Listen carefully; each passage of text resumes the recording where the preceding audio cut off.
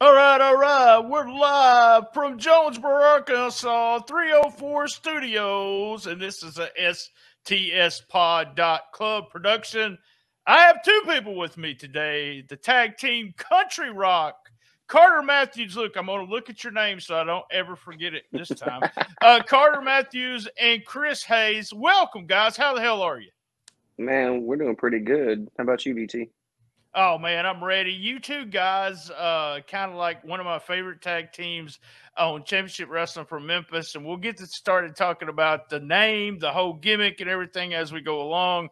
I've kind of known Chris for a while, or his family, and Carter. Me and you, that's what shooting the shiznit's about. It's about people I don't know that I find interesting. I bring them over here and we shoot the shit. So let's get started. I'm going to get started with you, Carter. Now, growing up, I want to start at the very beginning. Growing up, being a fan, and Chris's fandom is going to be a little bit different because he was around the business. But what do you first remember about becoming a fan of professional wrestling? Oh, man. That's a loaded question. My brother got me into it. He was a big time fan of it whenever we were kids growing up. And I really didn't catch or really understand all the buzz about it until the late 90s. Both of my older brothers were heavily involved and, well, I wouldn't say involved, but loved the Monday Night Wars gimmick. And, they're always big fans of Stone Cold and Goldberg and all those main top guys in WCW and WWF at the time. And, that once they fell off of it, I kept with it. And I've always loved wrestling. It's just something that, truthfully, I escaped everyday life from being bullied as a kid to, just being that outcast in school. Like, I was the kid that loved wrestling and that embodied it every single day. Like, You was the wrestling kid, huh? I The was the guys. wrestling kid. Like, I'm still the wrestling kid when it comes to my job because even today, like, one of my bosses has my name programmed in his phone, and I'm about to give a little bit of information out, but it's Nick Hogan. Oh, And there we go. I think it's funny. So I'm gonna reveal some. We're gonna kill kayfabe for a minute. Yeah, So we for we those that you know we don't hide a lot of stuff on these shows. So no, we really don't. So for those that don't know, my real name's Nick Scott.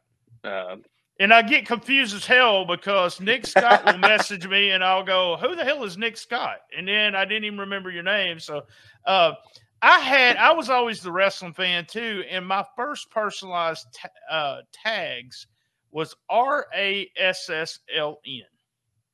And everyone thought it was Roslyn or something. They didn't have any idea that it was wrestling. It was the first time that we could get personalized tags, and I had to do that. So, all right, Chris, I want to talk about you growing up as a fan.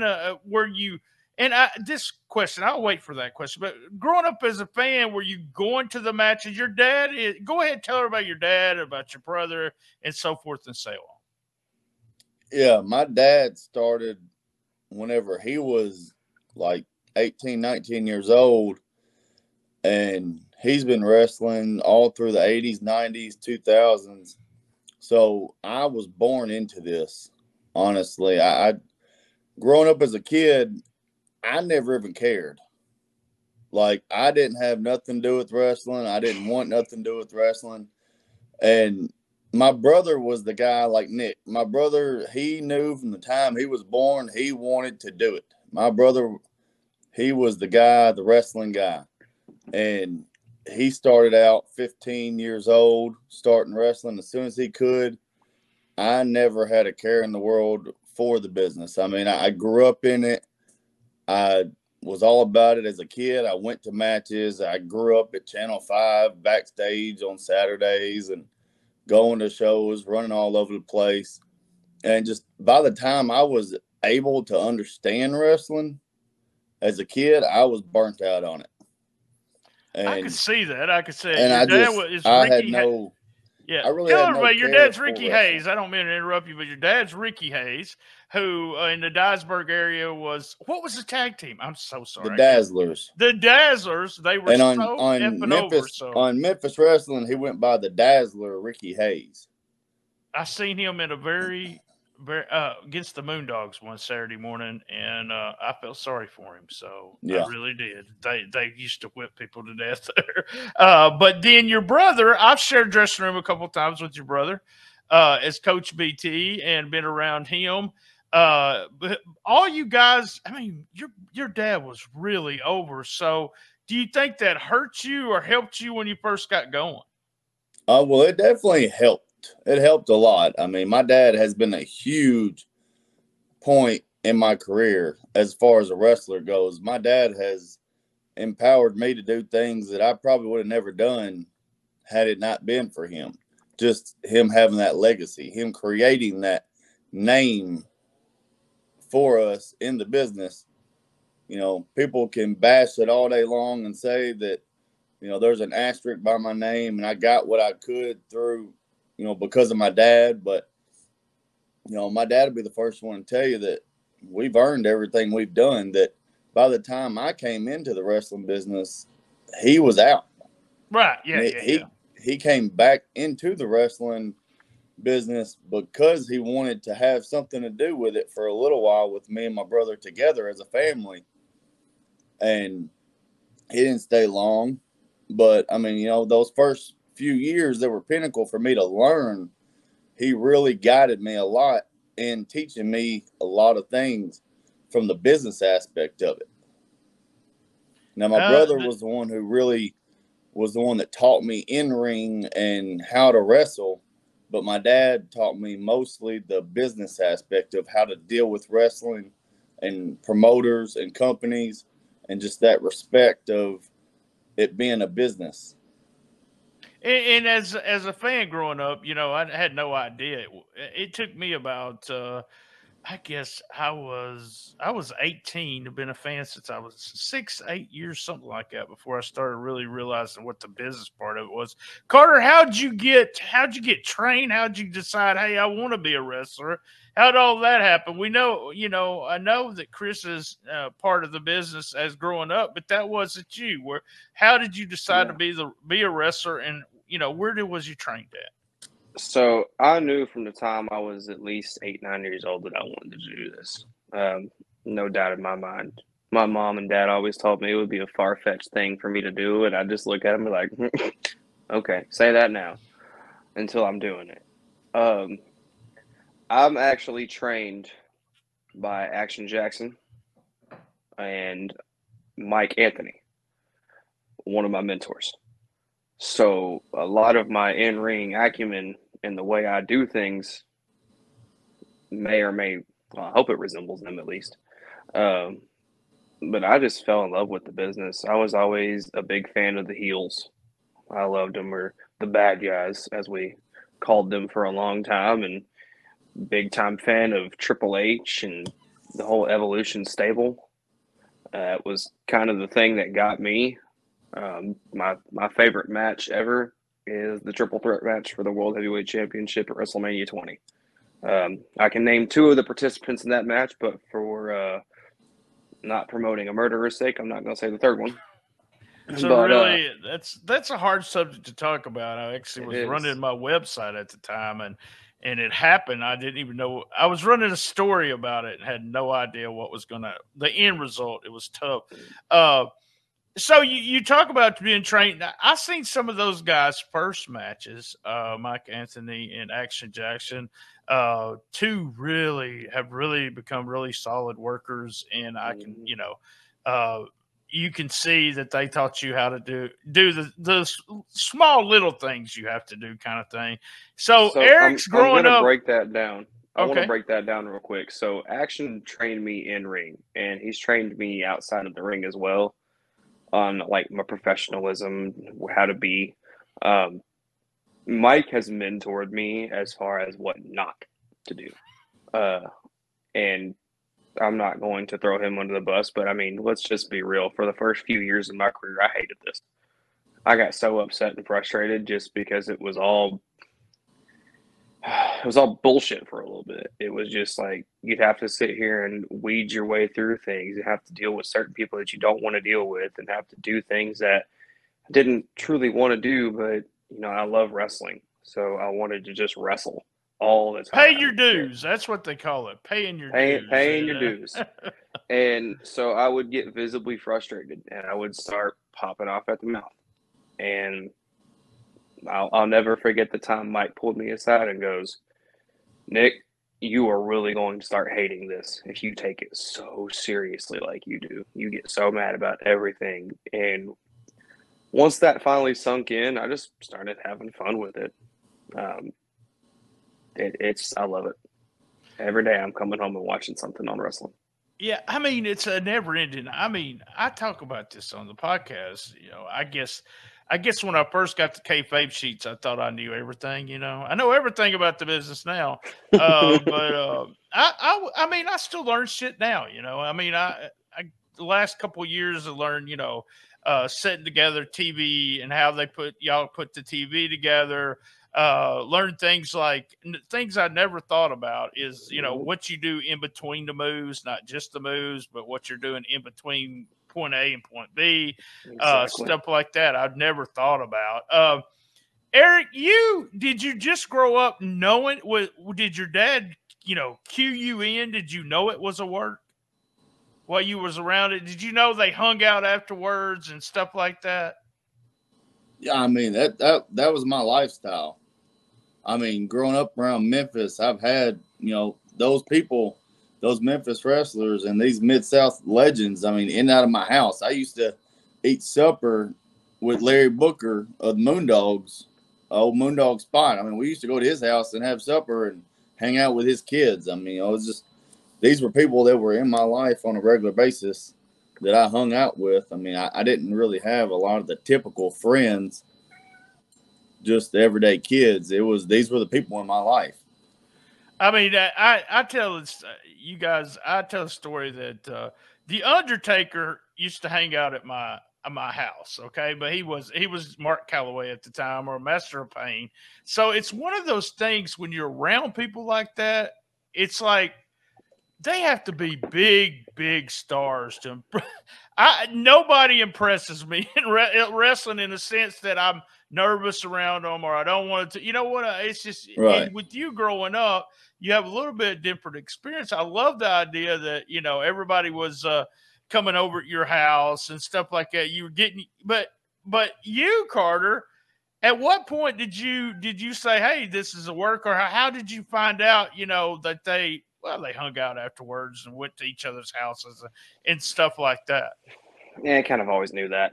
I mean, I knew that wrestling was fake and it was all scripted. I didn't really know, like, how. I'll put it this way.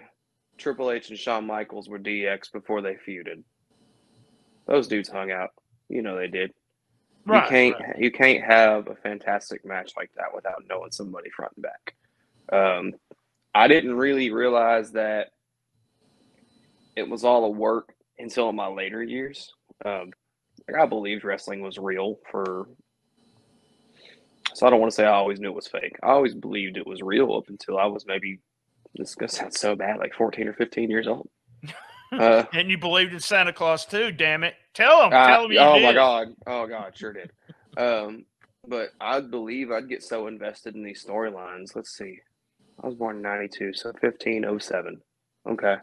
So, like, I really thought that a guy like Randy Orton and John Cena were just at each other's throats. They hated each other. There's no way you could have made me believe that those dudes hung out until you see it. And you're just like, oh, crap. Like, these guys are good buddies. Dang. I was sitting like 10 feet or 7 feet from the ring the first time I ever went to wrestling. I knew there was something going on, and it wasn't on the up and up. But, you know, never knowing how they put together matches or what they did. My dad had seen Tojo and somebody I know Dyersburg used to have a ferry. I don't know if y'all remember that. I don't know if I remember it. Yeah. And my dad went across the ferry with Tojo and Jerry Jarrett, I think, when they were feuding. I don't know. But it just killed him because he saw a babyface and a heel together. He was done with professional wrestling. He didn't want to talk about it anymore. So, Carter, you're from this area, right? In the Northeast Arkansas. Nope. You grew up in the Memphis North. Where are you originally from? Little Rock, Arkansas. Okay, so Little Rock area. Was growing up, you talked about WCW. I already know the answer to this, but I'm going to talk to Eric about it anyway. But WCW, WWE, did you know anything about Memphis wrestling, the territories? Did you trade tapes? I know the websites were a big deal probably when you were a kid, kind of the kayfabe websites. Not at all, to be honest. And I want to kind of touch base on something. I'm about to really embarrass myself here, and I just don't care. You talk about Tojo and Jerry Jarrett going over their feud. I'll never forget the first time that I saw people going over their match. I worked on a production crew, because I've got production experience with WWE, doing the first ever Fastlane in Memphis. I'm setting up one of the ring posts and getting the turnbuckles put on. And I look over my shoulder, and John Cena and Miro, Rusev, are going over their match. I'm like, you gotta be shitting me. This is how it's done? Weird. So I was just very drawn to that. I kept looking over my shoulder, and I see John look back at me a couple of times. And I almost just want to be like, I never knew this is how it was done. I just thought you went out there and you read each other's body language. Maybe you kind of had an idea of what you were going to do. I always knew that in wrestling, you always know your finish. That's why, like, if you ever see me and Chris get backstage, you'll see me get frustrated. I'm like, dude, just give me the finish. I don't care about all the other crap. We can talk about it in the ring. Give me the finish. Because it'll be one of those. is crap going over every tiny little head turn. And he hates it. Kills me. Like, well, I wrestled, but I was horrible. I wrestled maybe 18 matches. I just did the manager thing. But the guys the two tag teams that I had, I'd switch up to be one of them's manager in one town, and we did the whole thing where we would call nothing. I would call a start. I would let them call the finish, and nothing in between. We wouldn't call the heat spot or nothing, just to see if we could do it, kind of thing. We did that. We did over 100 dates in the first 9 months. So I was putting them through 2 or 3 nights a week, which is a lot, in this area. And we were doing Trenton, we was doing Dyersburg, we was doing all them little towns through there. But you grew up in the Memphis area, and Memphis wrestling was always a big deal. Is that what you watched, or was you watching WWE and WCW, Chris, or I still want to call you Eric. Was it just a little bit of everything with you in wrestling, or did you ever do the tape trading and all that kind of stuff? I'm gonna be honest with you. I never watched it as a kid. I was always at the shows locally and doing the local shows, but I never was much of a student for the business. I mean, like I said, as an early kid, we're talking about early ages here, I was so involved in it personally that I was kind of burnt out on it and didn't really have the want to do it as a child. Carter. I can get it. It's a total. I knew it was. I knew y'all's experience is totally different. And just I never had any want to do it before because that was my life, and I wanted to do my own thing. As a kid growing up, I always wanted to go do, this was my dad and brother's thing. I always wanted to go do my own thing and find my own path. Little did I know that was going to bring me right back here to excel doing it just as much as they did. And Memphis being such a big deal when I was during the big years, 78 growing up was huge. 1980, 81, 82, 83, right there when I was in high school was huge in Memphis. What did they say? 80%. So 80% of the televisions were watching Memphis wrestling.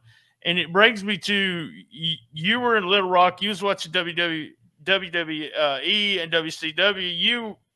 You was around the business all the time. And your story is typical for some guys that were in the business. Now, this is for websites.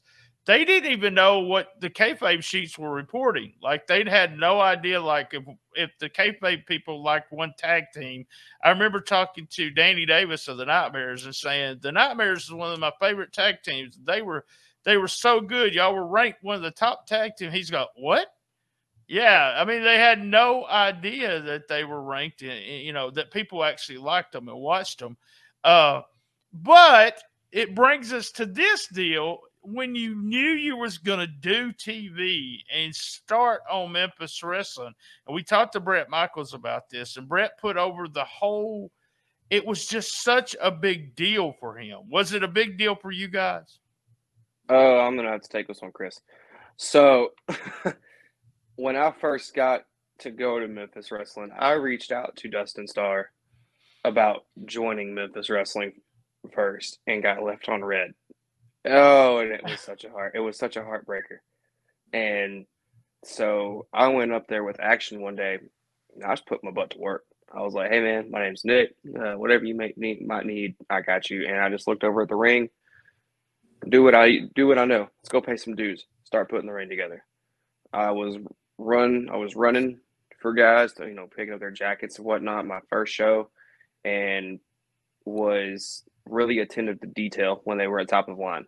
So when the ring skirt would fall under and you could see like the rope of the canvas being pulled in and like tied off at the post, nope, we're hanging that back up after every match. And I got done, went up to Dustin and said, "Hey man, thanks for the opportunity for letting me come out, just help out. I appreciate it." He goes, "No man, you're really attentive to detail. I appreciate it." And I was like, "Well," and then a fan comes up to me and goes, "Oh, he don't know who you are?" And I was like, "Well, he's about to find out."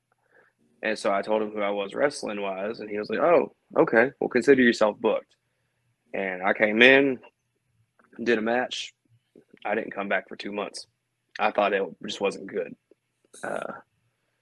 Came back and started doing the being a job guy, going under to Brett, Walker, K. TOOMER.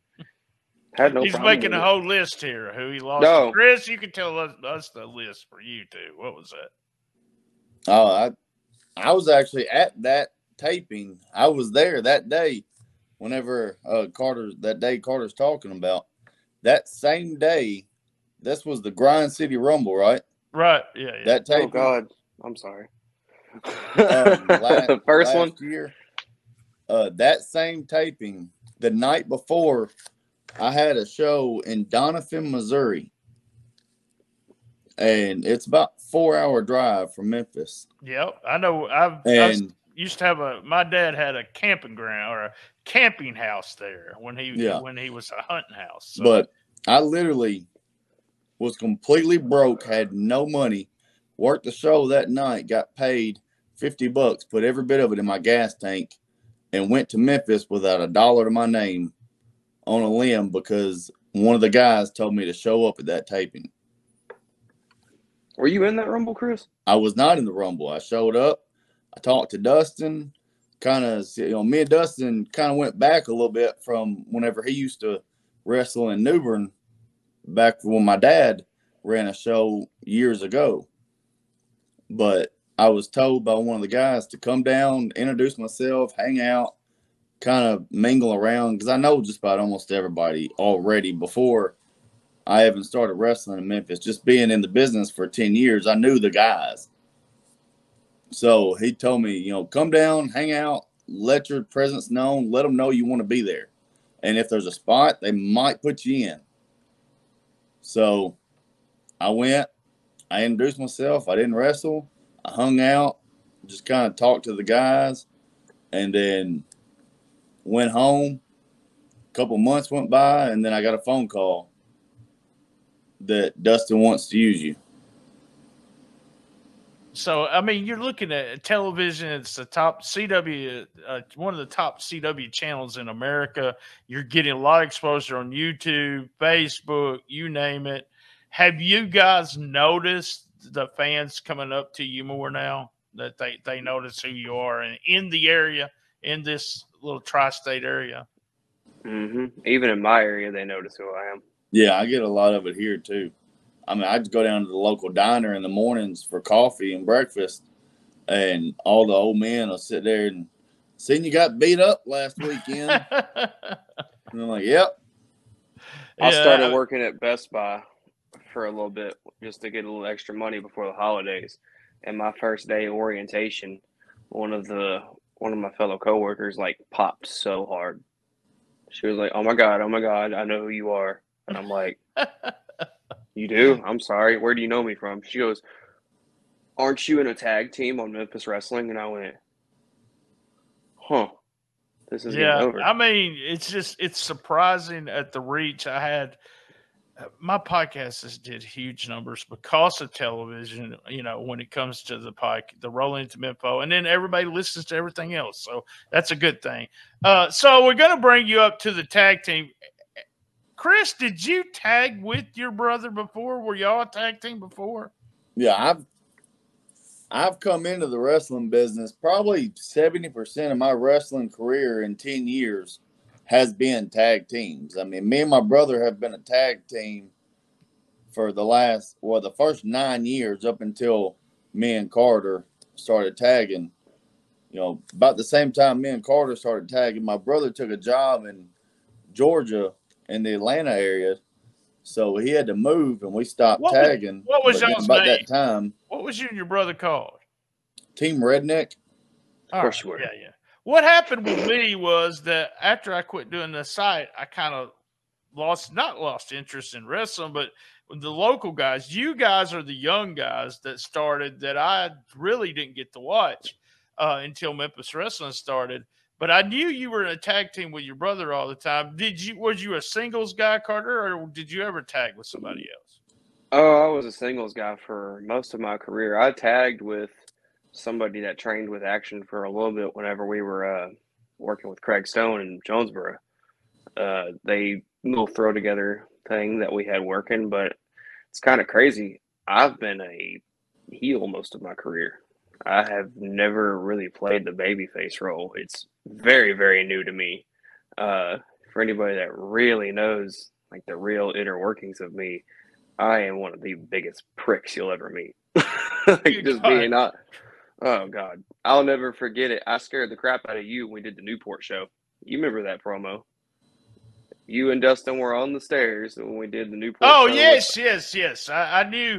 And then, Challenge that's when Nikki Lane. Dustin told me that night, he said, I got to do something with Carter. He said, he's a good, and this is not a bad thing, because for some reason it become a bad thing to some people. He's a good hand. He'll do anything I ask him to do. We got to do something with him. And then I came up. No, I'm just kidding. But you had a fun match that night, putting over Nikki Lane, and that the fans absolutely loved it. And I had said that what did I say, that you identified as a woman now? I had said we definitely wasn't going to let that one get over. I was like, no, sir. No, sir, we're not doing that. All right, let's talk about it. So I know a little bit of what happened or what y'all thought at first, but we can talk about it. So Dustin the one that came to you and said, I want to put you two guys together. One of you's going to be country music. One of you's going to be rock and roll. And I'm going to call y'all country rock. And then what'd y'all think? Be honest. At first, so he come to me and he said, man, I want to use you. I just don't know, you work really good in the ring, but what's your character? And I was like, well, I mean, I have a little bit of a background in rock music. I played in a band for a little bit, and I've always kind of lived that rock star lifestyle, if you know what I'm saying. Things have changed recently, but I've always lived that high roller, rock and roller type of lifestyle. So I was kind of a pitch to him. I was like, I'm kind of a rock star dude and just kind of go to the beat of my own drum. And he said, I got an idea I want to see how you work with. And so he was texting me back and forth that week talking about, could I get some like platform boots and like pair of rock star jeans? And I sent him a picture of my gear and I was like, this is kind of what I'm wearing right now. And he goes, okay, perfect. And so me and Chris filmed the vignettes and he goes, what are we going to call this thing? Country rock? And I was like, we'll think of something. And then I go to Terrence Ward, and this is where this gets funny. I said, Terrence, what am I going to call this thing? He goes, country rock. That's its name. And he goes, you're a little bit rock. Right? He's a little bit country. You're a little bit rock. Together, you're country rock. And I went, that's the name. It works. It works, and we've been rolling with it ever since. I mean, at the first time we heard about it, I mean, my honest opinion, I'd rather not tag. But hey, you throw something at me, I'll do it. I don't care. I'm just happy to be here. Let's make the most of this opportunity. And I had met Chris at a Dyersburg show. What was this, Chris? What, 3 years before that, maybe? Nah, 2018? about the same, about that time, 3 or 4 years. Yeah, 3 or 4 years prior. And I remembered him when he walked back in the door, and I was like, oh, okay, cool. I remember this guy, and headed off, and it works. It does work. The first little video y'all did, I put it over, but I laughed at it. I won't tell you honestly, I laughed at it. But I was told just let them work is what someone told me. So well, let's watch their work. They both work really hard. And I'm gonna get them over. Is what Dustin told me. And y'all guys are over. The crowd loves y'all guys. The country rock thing works. I love y'all's theme song. I love it when too. y'all come out, it actually, as soon as it starts playing, you know who's going to be coming out. Chris, did you think, hey, this is a good idea? I mean, you're dressing like, the country guy. Come on, your gimmick almost looks like you're a hunter that just got done hunting in the woods, and you come. But did you think maybe this is a little too cheesy, or is this going to work? Well, at first, I wanted to kind of do the wrestler thing. I wanted to wear the tights, and I wanted to be professional because I've always been told that, being around here, doing the whole redneck thing, that a lot of times that's not going to get you anywhere. So I was kind of against it at first, the idea of being the country boy deal, because I wanted to grow and expand and go somewhere with it. And whenever Dustin pitched it to me, he said, I want to use you, but your character, there's just nothing for that. So I went back to my roots, and I kind of looked at everything and reassessed my personality and said, well, what do I know? I'm a country guy. Me and my brother, a tag team. So me and my brother were Team Redneck for 9 years. That's who I am. That's my everyday life. I mean, I am the hunter. Like you said, I'm the guy that's hunting and fishing and out doing country boy stuff. And whenever I started embracing that personality into wrestling, things started flowing more naturally. I didn't feel like I had to fake who I was to be that guy. I could just be myself, and I could just be me. And it allowed me to open up the door to just be myself and to really go more than I ever thought I could, because I can do it being honest to who I really am. And I think I have a lot of thanks to Dustin for that, because had he not put that in my idea, I'd probably still be struggling to figure out my identity in wrestling. But just being true to myself and being who I really am allowed me to be able to just open up my mind and start to really just unleash my potential. And it's okay to be a tag team wrestler too. We tap into a lot of the old Team Redneck homage with country rock, with a lot of the movesets we do and a lot of the stuff we do. That I've just shot ideas at Carter and said, hey, do you think this will work? And he'll say, yeah, it works here, or how about we tweak this, or no, that just doesn't need to happen.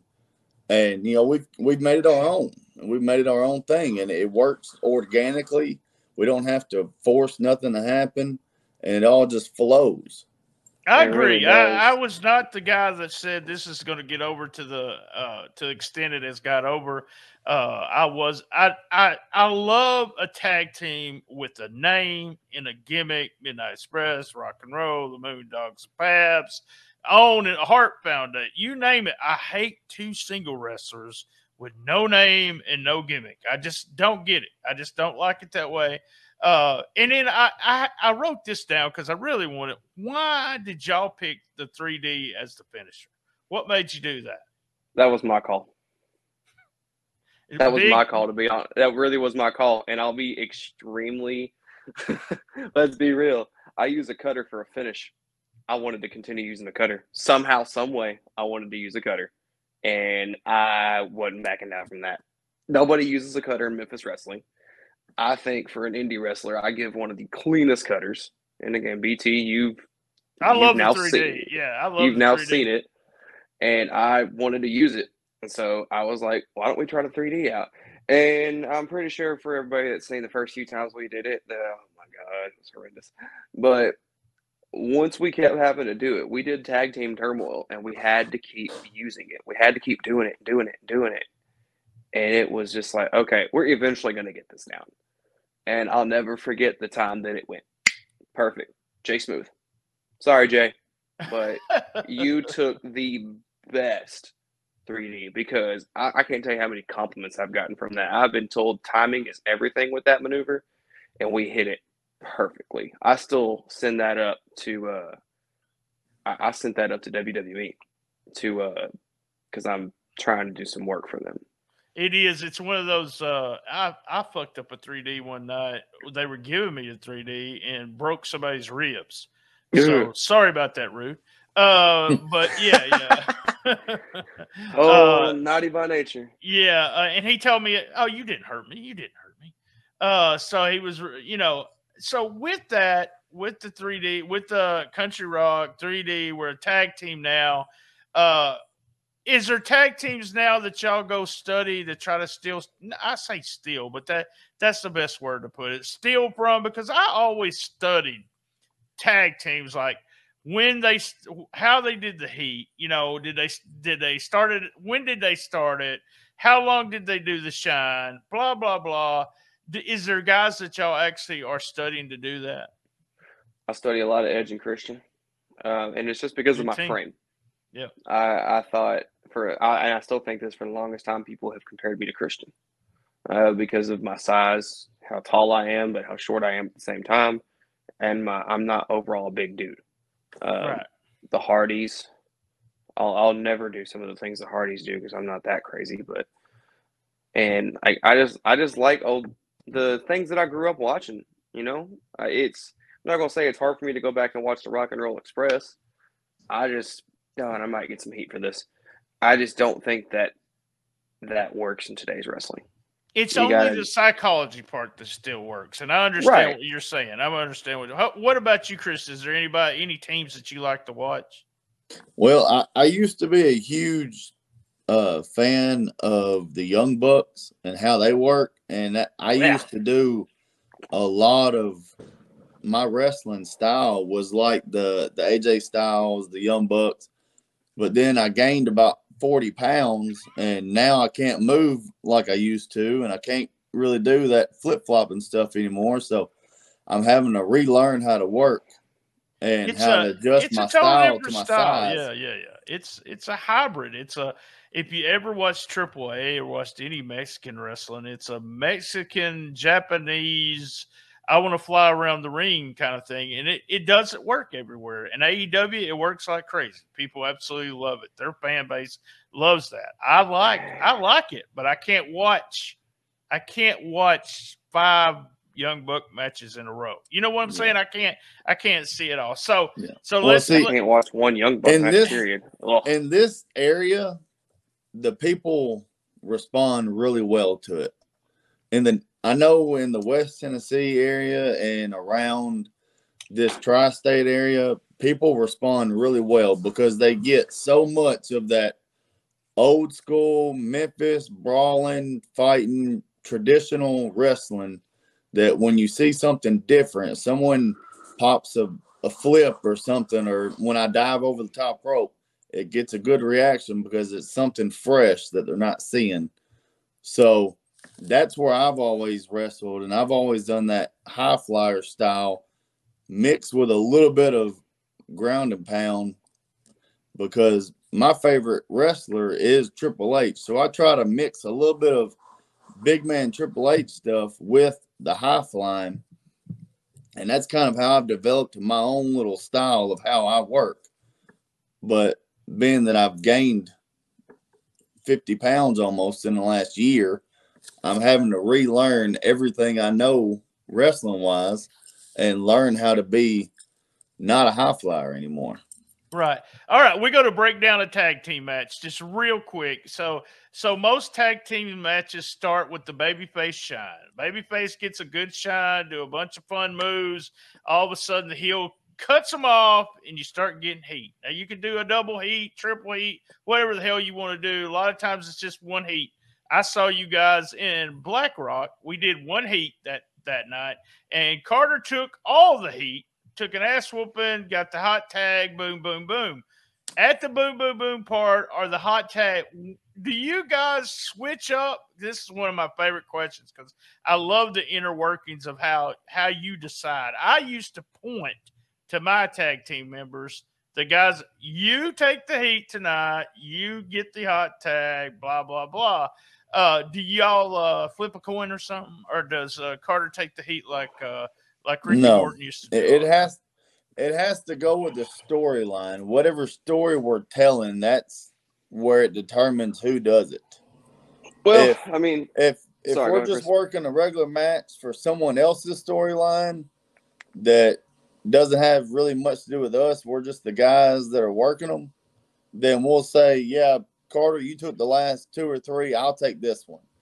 But if it's on our storyline with something that we're doing for our story, sometimes it makes sense for him to take it, but other times it might make more sense where we're going for me to take it. So it depends.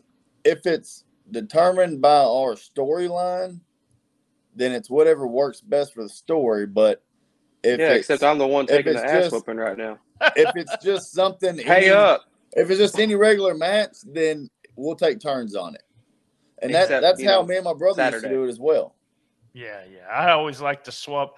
I had some big guys one time that I was that told me they didn't like to lose to the small guys. So for 6 months, the small guys pinned the big guys every match. But that's the kind of shit I used to do. I really believe there's a place for everybody, and especially with tag team wrestling, I've watched matches where the babyface gets the whole match. I'm talking the whole match. They cut the babyface off after like a minute left in the match, and get a little heat, and then go to the finish. And I mean, it can be like that. The match y'all worked was one of the better matches on the show when it came to psychology and everything like that, because y'all took. The thing was getting these, even in a little town like that, was to get those 2 guys over as monsters.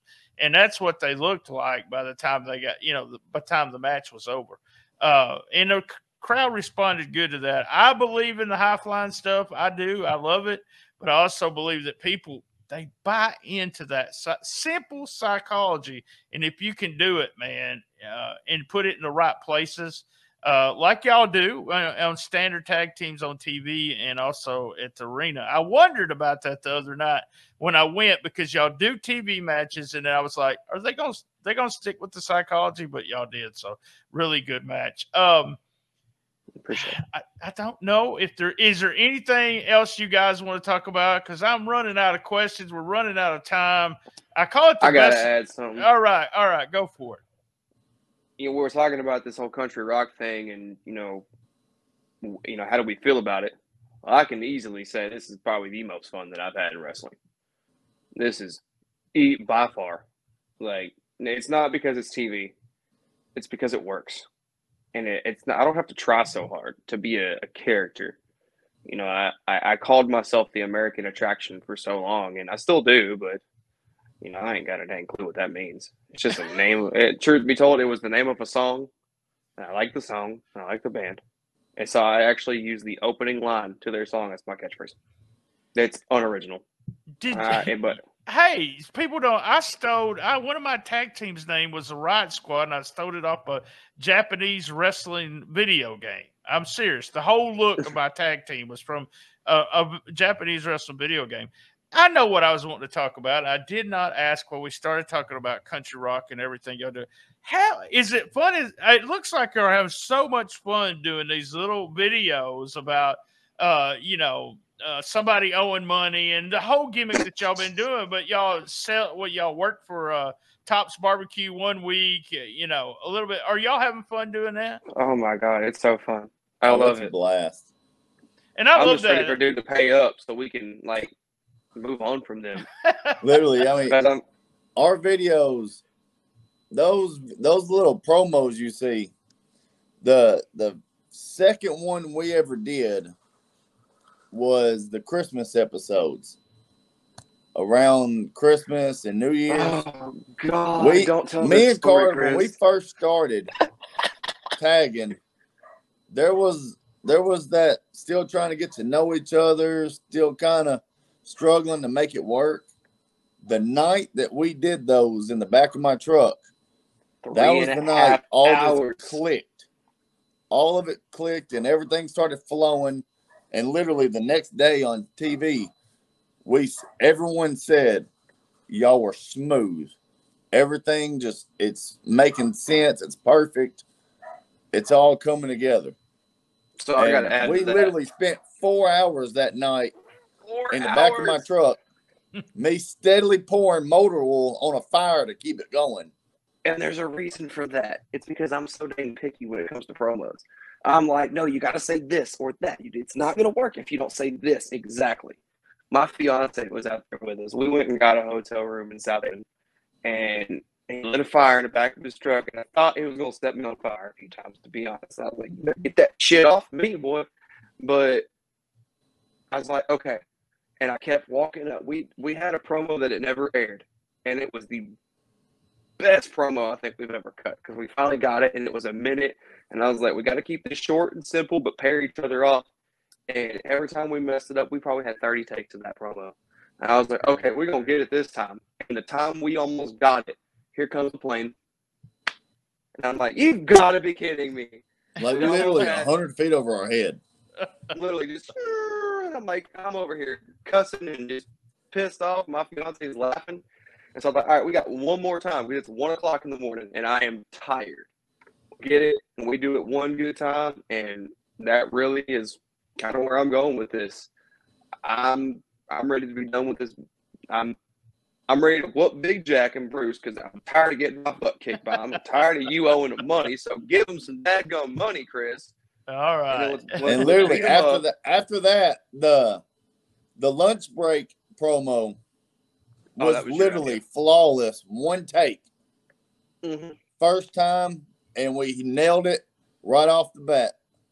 That sandwich, whenever Carter throws my sandwich, he literally throws it into a dumpster and nails the trash can.